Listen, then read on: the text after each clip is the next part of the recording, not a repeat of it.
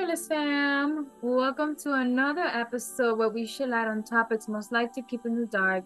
This is your host, Chubby, and today's elephant is a level 3. I hope you all been well. I know, it's only been like, 2 months, 3 months already. I hope you missed us. There's a little change. Look at my hair. Yes. But let's get to it. As I mentioned before, we are still doing episodes, just in a sporadic way. And if you have an organization, or if you know someone who has an organization or something they would like to talk about, just make sure to reach out to us, DM us on Instagram at No Filters, No Fears, and let us know who you are, what your organization or what you want to talk about. Again, we're always open to working with anybody. You guys know that we just love sharing information, and we love helping people as well. So if we could help in any way, just let us know, and just again DM us. So thank you all for tuning in to this episode. I am very excited to be here to share this with you all. And as many as you know, I am an advocate for the unhoused and the youth and many other topics out there. The more information we share, the more we could help, I think. Today, we have a wonderful guest who's doing the work. I was able to connect with them via Instagram through a post someone else shared. And they are located in New York. So I'm very excited to hear all about it. The organization is called ClearPathNYC. They're an independent volunteer-run 501 nonprofit organization that helps the houseless, at-risk youth adults and those facing out of foster care to find the resources they need. They have a free-to-use portal that helps young people find, filter, and apply to programs designed to elevate them from a potential homelessness and build a better life. I am excited to welcome the founder of ClearPath NYC. Just want to say welcome to No Filters, No Fears. Thank you so much for being here today. And listen, technology is one of our main issues in this podcast all the time, so it's okay, no worries. If it's okay with you, if you would like to start so we could, get this going, if you're set, if you're good to go. Yeah, okay, awesome. My name is Sed. I'm the founder and executive director at ClearPath NYC. And at ClearPath NYC, we want to revolutionize how youth and young adults access and experience in finding essential resources across the city in a fashion that is very empowering. And so how do we do this? We do this through our ClearPath NYC platform, our portal, which is a one-stop shop to finding housing support, mental wellness resources, bathrooms, job skill programs, financial tips, educational programs, and more. And so it's not only just a guide that follows you across the city, through any part of the city, but it also allows you to get connected to the resources, connected to the people, and connected to program coordinators within minutes directly on the platform. Yes. A little. Yeah, I wanted to know how it actually started. How far does ClearPath actually go? Yeah, I started kind of down this route in college. I went to a business school, actually, just due to financial reasons. I had gotten a scholarship there. And one of the first things I did when I stepped on campus was looking into what did they have for social entrepreneurship. And so I found the program that was actually for sophomores at the time, but I was able to be in the space my freshman year.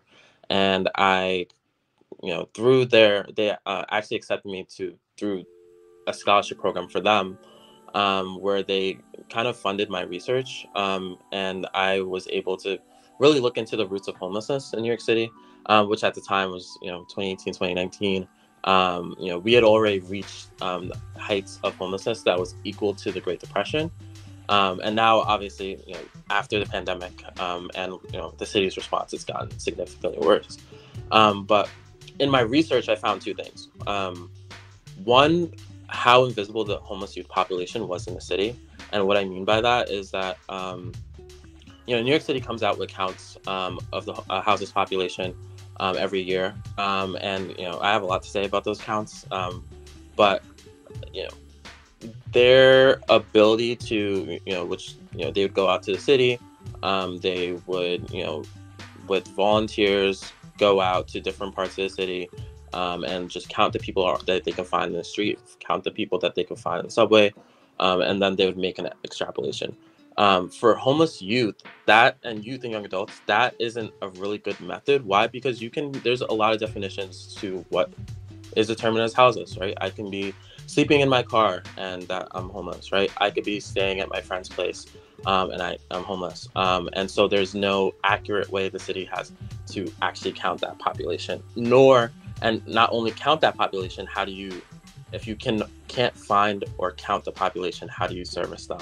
And so that's what was one of the things I was looking into. And then two, I was looking how much the foster care system and aging out of the foster care system contributed to the unhoused population in the city. And that was really based on, again, looking into the roots of homelessness, looking into what were the pipelines that were, creating this ridiculous population. And so I was finding that, when you age out of the foster care system, which is, in New York City, that's 21.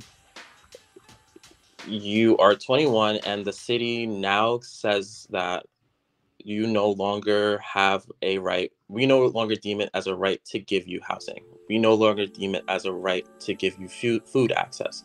We no longer deem it as a right to give you mental health care or health care in general. And we no longer see it as a right to provide you with educational resources. If you do that to any person, particularly a person that already has limited resources, limited support systems, um, you know, how else do you expect the results to happen? And so what are the results? 1 in 3 young people nationally that age out of the foster care system are expected to be homeless within 4 years. And, nationally again, right? 1 in 3 of young people that are experiencing homelessness in the entire country have come out of the foster care system. And so when, I was really looking, okay, if I want to have a significant impact on houselessness in New York City, I need to address youth and young adults, right? Because that is one of the biggest pipelines into homelessness. And so that started going down that route. I wanted to build something that was sustainable and lasting in community. And so I was looking into access, right? So when you're 21 and you lose all of your support system, right, and you need to find a place to stay, what are you subject to? And this is what the rest of the city is subject to, right? Where you kind of have to be an expert in the essential resources in the city to actually know where to go. And, majority of people aren't. So what does that mean? Like, I've been on calls with, numerous different people that have called my phone number, or I found them on the street. And, prior to, really having a portal for ClearPath, and what does that look like? You can do this exercise right now. You can go on Google and you can type in, I need to find a place to stay in the city tonight for free. And, Google does this job, which they think is a great job, by sending you 2 million results, right? But, you 4 hours later, you're on page 6 of Google because every other response is, Airbnbs, hotels.com, people's, my guide to New York City in 12 steps, right? But Right. you're Just not haven't heard of finding, it. you're not finding actual like resources. And if you are finding resources, you're getting hit with a call wall. It's 7 p.m. You're getting hit with a call wall for a nonprofit that has, press 8 different numbers to get to the right place. And once you actually do get to the right place, you get hit with a voicemail because it's 8 p.m., right? And if you do go to the NYC DHS website and you try to find, temporary housing, again, you can go to their website right now. They just have a list of steps of going to 32nd Street and what you need to get there, which is, kind of illogical that, you're in Staten Island, you're in the Bronx, you're deep in Brooklyn or deep in Queens. You have to go all the way to Midtown in Manhattan for you to get intaken so that you can go to a nonprofit in your community or wherever. And so that was kind of the basis of ClearPath's beginning. And so I just started I started with an Excel sheet, and I was like, I want to list out every single resource in New York City. And I started on these 4 buckets, which was housing support, mental wellness, academic and professional development. And yeah, I was working on this Excel sheet my junior year / senior year of college. And excuse me, senior year, March of 2020 hit. We all got sent home. I had this incomplete Excel sheet, and I was, in Staten Island, which is where I grew up, and everything closed down in the city. Homeless shelters closed down. Every nonprofit had to close down their physical locations, and so I was just sitting there, seeing, how kind of desolate the city looked. And I was looking at my Excel sheet, and I was like, I already know youth and young adults are already an invisible population, and now you physically can't touch them. So like, how is the city, how is nonprofits, tackling this issue? And I kind of sat there and looked at my Excel sheet, and it was like, if I had worked 10 times harder to get where I was, where we are now, maybe we would have something that we can potentially help the city with. And so that kind of led me down to this can't be just me working on it. I pulled in my friends from high school and elsewhere to work on this Excel sheet. And from there, I had kind of told them my vision for ClearPath, which was what the city should be providing.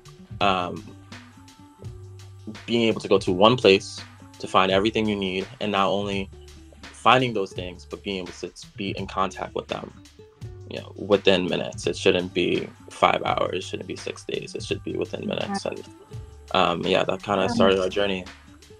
You're right. No, when you look in the Google, you're not able to go to a straight location. For example, I have worked with the homelessness, the unhoused in California, which is, as you know, is the top state of homelessness. I honestly did not know that NYC was this. I mean, I knew, but not to the degree of how you're saying. And like you said, the foster system, 18 to 21, aging you out, and some don't even have a follow-up program to once you get out. They're just like, okay, you're in your own, So that's why I wanted to do this interview with you, because what you're doing, I believe, is beneficial to obviously to the youth and the community, especially when there's not many resources out there. And I was looking at the website, and it's straight to the point. You just go straight there, you click your location, where you are, or whatever, and it just gives you all the resources. I do have a question for you. Was this always in the back of your mind as you were growing up, about this, or you just started off right in college and you just noticed that, the population and how the unhoused was? Or how did that come about, the idea to actually start this organization? Because, sometimes you grow up with seeing or hearing certain things, and then you decide to want to have a different life path. How did that begin for you?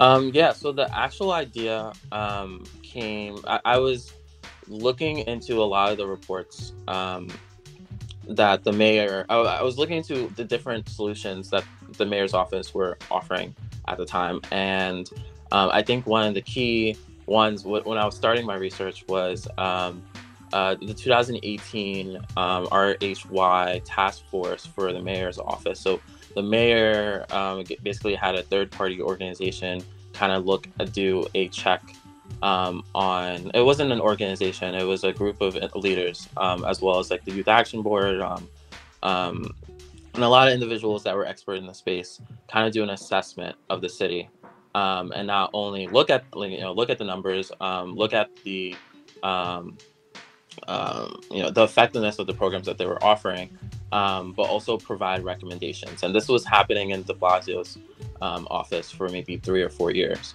And then the 2018 one, their first recommendation was providing resources in a manner that youth and young adults access information. And so that was like a big ringing bell, right? Because then I started looking at, you go to any nonprofits websites, and even the big nonprofits, they have really great, they might have really great website pages, but they're not really, on social media. They're not, they don't have even, if you like, not to point out, but like even Ali Forney Center, right? Really large institution, right? How do you get access to resources? It's still calling a number. It's still going through a kind of a phone wall. And then I started looking at the amount of nonprofits and organizations, right? Because outside of the city resources, there are also a lot of New York City has the highest amount of nonprofits in the country. We have 40,000 nonprofits. That's also not including mutual aid groups. That's not also community organizations that don't have that 501c3 status. And so it was kind of looking from that. Okay, I see the issue now. We have all these organizations, all these nonprofits. It's not that we don't have all these resources. It's not that people don't care. I mean, at least people in our communities don't care. It's just that there is a disconnect from the organizations and how they market those resources, how they connect with youth and young adults now, particularly as we're a more technology-based generation. And I think it's also archaic thinking. I think a lot of people have this idea: if you're homeless, you don't have a cell phone, right? Whereas, that is a big difference. It's a big misconception where, I think nationally, like over 80% of houseless people have cell phones. The problem is Wi-Fi. And I knew, in the pandemic, that was a big issue, particularly for youth and young adults, even to go to school, because the shelters didn't have Wi-Fi. That has, been a shift. I think maybe in the city, it's about 70% of shelters have Wi-Fi. But if we have the infrastructure for it, it doesn't make sense that we're not reaching them in those channels, right? It shouldn't be, it shouldn't be that you have to go to a physical location and find out if they have a bed. That's a big issue in the city. If you want to go find a place to stay, right, and that this nonprofit has beds, what happens? You have, particularly if it's a nonprofit that's popular, you have 100 people standing outside of the shelter at their their time, maybe 6 p.m. to get a bed. They have 20 beds. They know themselves that the majority of people outside are not getting inside, and they'll do a lottery system and to get them inside, and then the rest of the people that don't get a bed, what is it? It's 8 p.m. It's 9 p.m. and they have nowhere else to go. They've hedged all their bets on this place, and so I think it's very irresponsible, not only from a nonprofit perspective, but of the city, to kind of have this operational inefficiency problem that isn't really I don't think ClearPath is a revolutionary idea. I think it's a revolutionary action. And so we're kind of putting, if the city's not going to do it, then we're putting it back into the community's hands, because let's be honest, the community has always been the people that create solutions in a timely manner. And so, yeah, I think that was the 2018 report was the main, I would say, the eye opener that led me into the research into how many organizations do we have in the city and nonprofit space, and also thinking about mutual aid groups. But then it also made me look at, okay, maybe there's a reason why nonprofits don't have aren't using technology. Maybe it's because houseless people don't have cell phones. Looking into our research, actually they do. And then so it was my understanding that, okay, a lot of these organizations are underfunded, and so or they have lacking of capacity, particularly smaller organizations, and so maybe they don't have a youth and young adult on their team that they can pay for, that can work on social media, that can work on increasing search engine optimization to make sure that they're showing up on people's web pages. That infrastructure isn't there. At least it hasn't been something that has been significantly thought about. And so that's what kind of led me down the path of, starting that Excel sheet. I truly agree with you that that there is a misconception that the unhoused don't have access to a cell phone or a computer even, and having access to Wi-Fi will lead them to, like you said, like something like ClearPath, where they could find resources that could help them. And I've seen that happen because um, as many as my followers know that I do a lot of advocacy work for the unhoused, and having that access to locations, for example, where they're going to be like, hey, there's going to be a food truck down at this street at this time. That is beneficial, obviously, for everybody involved. So in my area where I am, and it is beneficial to have the access to an app, like, for example, like an organization like ClearPath, where we'll say, for example, there is going to be a food truck at this time, and having access to the Wi-Fi, I believe, helps everybody, get somewhere, have access. So like as you were mentioning, that misconception that the unhoused don't have access to a phone or a computer, it's a stigma. We need to, like, this is why talking to you right now is like refreshing, because we need to break that barrier to let people know that that is not the case. Yeah, I think, I think it's very known. I don't know if it's known. I don't think people are aware of how much bias they have towards the houseless community. And I think it's because people really think that they're so disconnected from the problem. Whereas I think, three-fourths of America and nationally are living paycheck to paycheck, meaning that it just takes one bad thing to happen in their month and they can be lost housing, right? And so if we're at a point where 3 out of 4 Americans are living paycheck to paycheck, then housing is a everyone problem. Homelessness is we're so close to the problem that it doesn't make sense for us to kind of distance ourselves, to look into kind of enable ourselves with a lot of stereotypes, whereas most housing people, we're it's not something that they've done to themselves. It's kind of the system. It's the country that's failed them. Yeah, that's another stigma too, that the unhoused are like, oh, I don't want to work or this or that. And your prime example of the youth, that's not the case. They just age out of the system. It's not like they decided, oh, I'm not going to go get money and get a job or do any of that nature. No, it's just they age out of the system. Some foster care systems do not train them, and you know that well, to actually do all the paperwork and get themselves out into the world of the working class, or whatever you want to name it. So that is another problem that we're having. And we cannot distance ourselves, like you said, 2 wrong moves or 1 wrong move, and you're yourself in that situation. So, yeah. Yeah, I think the foster care system, when you really look at it, it's a really sad environment. And it says so much about our country, where, the most vulnerable population, children without parents, without support systems, the government says, okay, we're going to take them on, right? And if you look at the entire experience from, even social workers removing children from families when all they needed was really support, all the way to, the discrimination in the adoption system, the discrimination in judges and family courts, the commodification of a foster person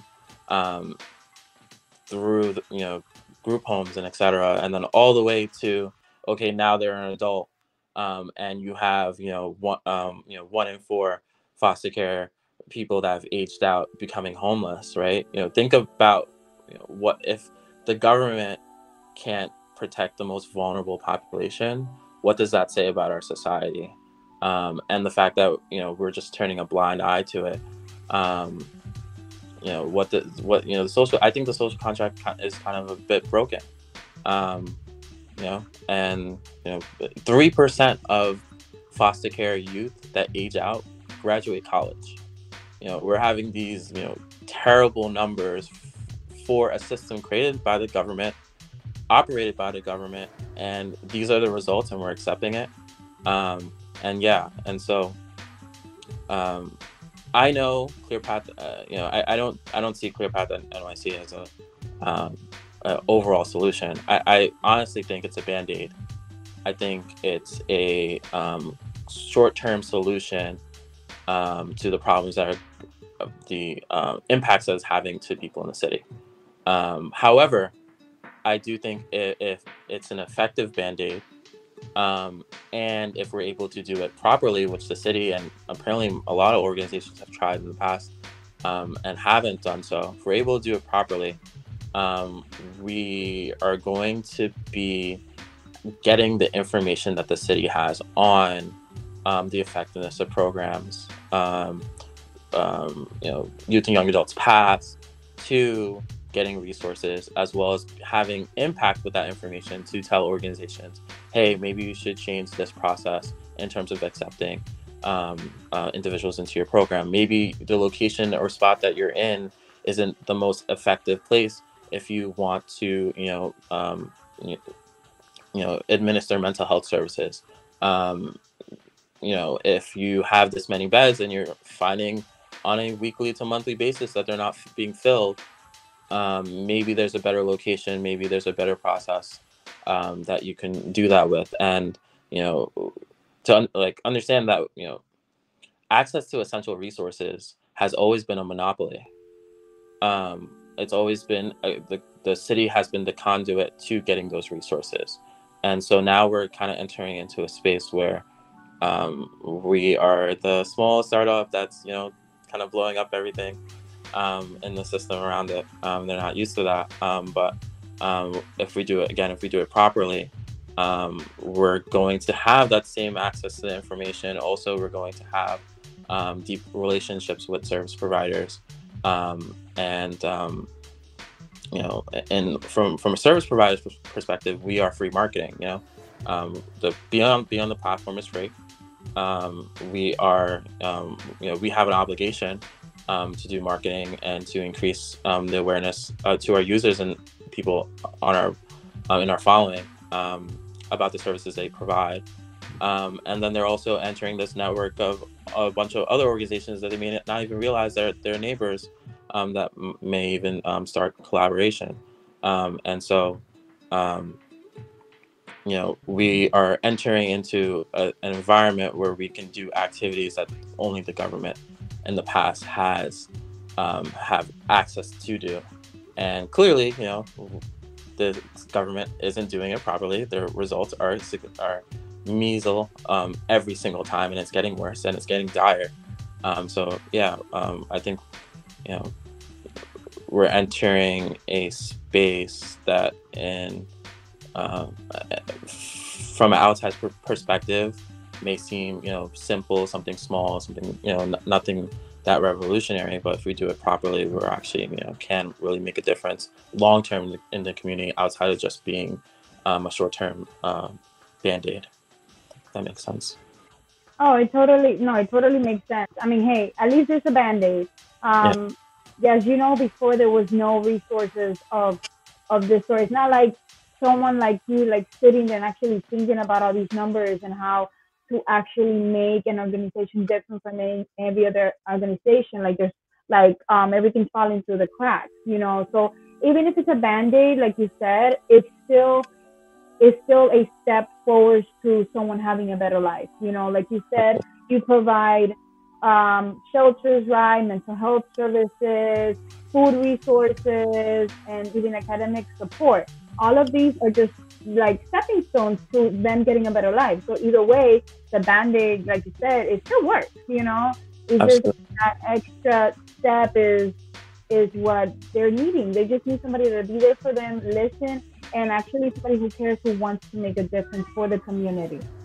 Absolutely. Yeah. And, there's such an emotional process in terms of getting those resources now because it's so strenuous to get those resources while you're dealing with the circumstances of your currently environment. And so we really want to kind of um, be uh, decrease the amount of emotional span of stress on you by not having to go to Google and go through 10 pages to find nothing, or calling endless paywalls and getting voicemails, and just going to one place where you can find all the resources in your area, filtering based off your age, your location, your gender orientation, if you have families, if you're veteran status, and then not only finding the resources that are most applicable to you, but then also being able to directly apply and speak to a program coordinator right on the platform.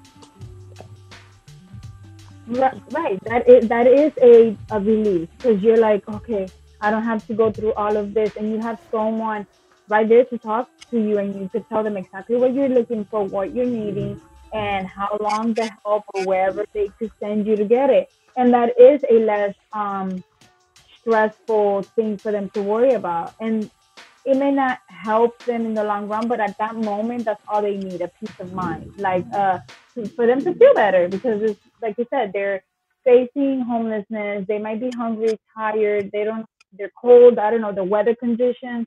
So having this can provide a sense of peace for that moment. So, are you able to share more about the portal of ClearPath, and share a little bit more how how how can people navigate it? I mean, what are the requirements for them to? You said it's free, but just elaborate more on that on the. Yeah, so for anyone that wants to use the portal to find resources, you can go to clearpathnyc.org. That's our main page, but on the homepage, you just click go to the portal, and you can sign up. All you need to get on the platform is your name, your email, and a password. That's all information that is necessary. When you go on there, you can add in more information if you want to, and we use that information to help find more resources related to you. But nothing is required outside of an email and a password. So once you go onto the platform, you're immediately hit with the interactive map. You can allow it to see your location. You also don't have to do that again. But if you do allow it to see your location, you will see a lot of resources in the area. And you can it operates similar to a Google page, a Google Maps page, where you have on the top housing support. You have a wheel where you can filter on housing support, mental wellness, academic, professional development, bathrooms, and more. And then on the sidebar, you can also filter based off your distance. So is it close enough that I can walk to it? Is it close enough that I need to take a train? Can I bike to it, etc.? And then you can also filter on your age. So obviously our platform is designed for youth and young adults. However, there are resources on our platform that is available to everyone, right? And so everyone needs to find a public bathroom when they're in a city. And so you can also filter based off of your age and find resources, even if you're outside of like a young adult age range. And then so once you're you filtered, you select the resources you wanted. A bar will come up, and you can find the description of the organization, their email, their phone number, and the requirements to get into that program. And if you feel like you fit those requirements, you click apply. You can send a custom message if you want to. And if you don't, we send all the information that you provided to us directly to the program coordinator, who is on the other side of the portal. And they can go back and forth and contact and speak with that person. Now, for a service provider to get on our platform, a little bit of a process. So we have a database of every tax EIN for every like nonprofit in the city. You can go through there. We already have descriptions from our prior portal of the program. You can go in there and claim one, and you can update those descriptions and requirements. One thing I will say for service providers, for every program that a service provider has, we want one email address, one program coordinator dedicated to that account, so that we can so we don't have individuals applying to multiple programs. So only one organization, one person is dealing with that. We want to make sure that we're increasing the response time for these users, and so that we want one person for each program and service. And yeah, you can fill out your description requirements. You can add tags to help you users filter. And then yeah, once you put all that information in, if you're already in that database, you can kind of just go off to the races. If you aren't in that database, you can also just submit a business ID, like a business account ID. We just want to speak with you, make sure your organization is doing the right work, a little bit of due diligence process. Okay, and so once you've been approved, you get on the platform, and there are two views. There is a view where, let's say you're not an in-person organization, maybe you have online services, or your application process is online. You probably don't want people applying through the portal. You want them applying through your website. You can still be on our portal, and you can track interest. So let's say that you're not getting that many applications on your website, but you can see on our platform that a lot of people are interested. Then that may lend itself to maybe your application process on your website is meticulous, or is not as easy as it can be. So you can kind of track interest if you're an online person. Then the other side is reviewing applicants. So that is if you are a organization that has a physical location or physical programs. Then you can, when an individual applies on the map, you get a direct notification with the person's information, their message, and you can respond directly to them, accept and decline. And yeah, that's the ClearPath process. Do you have any questions? I know I said a lot there. Well, to me it was clear, but whoever's listening, just pause. I feel like it's straight to the point. I'm still gonna put a video of your website and stating this so they can see it. At least the portal or something. But after the individual is signed up and everything, as you mentioned, they will be assigned to whatever they're particularly looking for, like to whichever provider is able to provide, obviously, with what they're looking for, right? That will be how that works. So since it's a nonprofit organization, are you able to share your funds or fundraising? Do you have anything currently going on that you want to share with the viewers? Anybody that's interested in donating right now? Yeah. So we are a nonprofit, fully nonprofit organization. We have 5 board members and 4 staff, and all of us work. I don't like saying that we work part-time, but we all have other jobs. And we want to kind of maintain. We've been able to get this far with kind of crowdfunding, and we kind of want to maintain that status so that we don't want to take funding from the city, because we want to work with the city. We don't want to work for the city.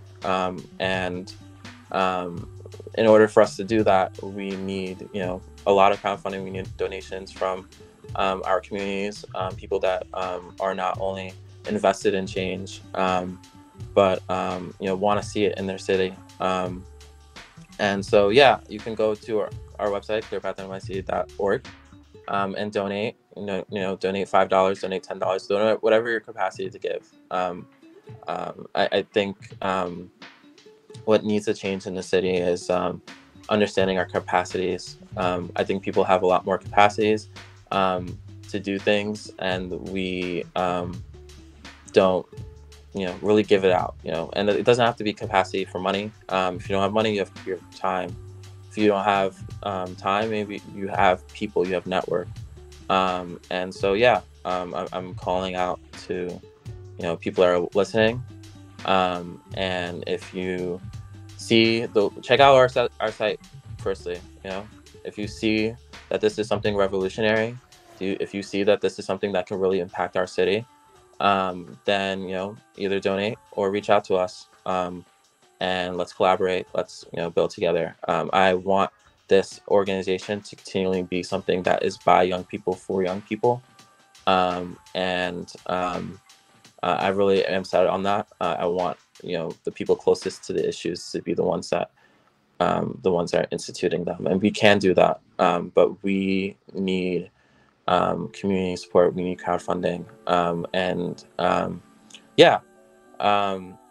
Other things that has been exciting, we have a lot of key partners in the movement. One of our deep relationships that we have is Youth Alliance for Housing. They are an organizing group, a very fearless organizing group of young people that are trying to radically transform the housing system in New York City for youth and young adults.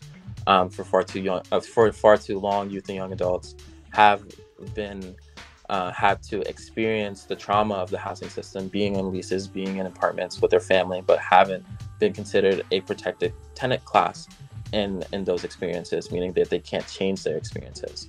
And so we wanted, we and YA want to change that experience. And so we work with them a lot. We want to be deeply in connection with the youth activists and youth organizers. And so when we do, have the ears of service providers, when we do have the ears of the city, they will be speaking out to us. And so we're deeply connected with them.